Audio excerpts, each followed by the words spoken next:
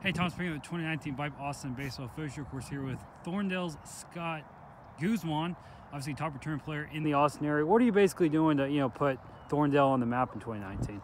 Well, me and a couple of seniors, we've been getting the boys out there on the practice field. And we teaching the freshmen, the incoming freshmen, telling them how the process is going. Since it's like a new team now, since everybody graduated last year, basically. So we had to get everybody rolling and get everybody on the same page and everything.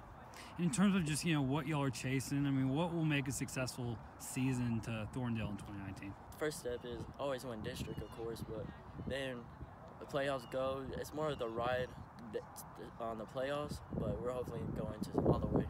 What are you looking forward to about the upcoming season? I'm looking for more of the brotherhood, the friends that are coming up, and more people getting closer and everything, and also the game, of course. I love the sport. Awesome. Hey, we're definitely looking forward to covering Thorndale and yourself in 2019. Good luck throughout the 2019 season. Thank you. Thomas Bingham signing off.